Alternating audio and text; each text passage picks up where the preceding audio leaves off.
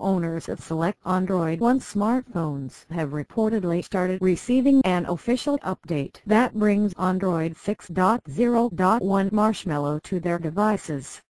As you may know, Android One handsets are mainly sold in developing markets by local companies. Thus, we're not surprised to find out that the first smartphone to get Android 6.0.1 is the Cherry Mobile G1, a device that's available in the Philippines. It's not clear exactly what Android 6.0.1 is bringing, but it's definitely a minor update, likely including bug fixes.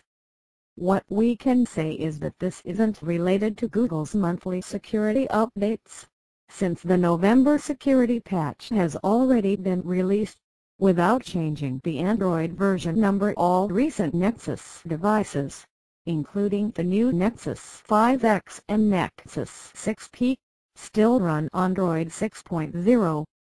HTC ROM developer at Latitude has it that, after 6.0.1, Google is planning to roll out Android 6.1 Marshmallow, though this is expected to happen starting next year.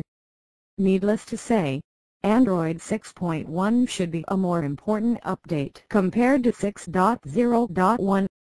Subscribe to my channel